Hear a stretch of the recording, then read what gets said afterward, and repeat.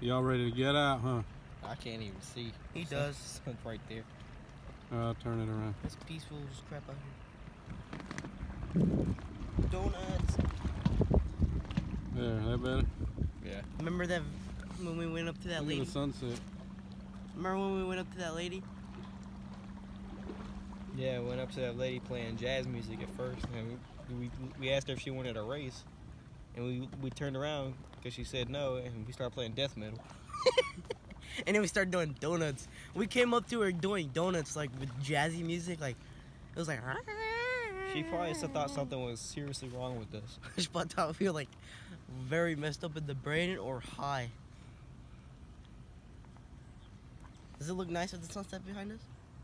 Yeah, she said she gonna get her husband on you. Yeah, she's gonna get her husband on you. Tell him to bring it on. I got a couple paddles for his ass. No, I wouldn't do that.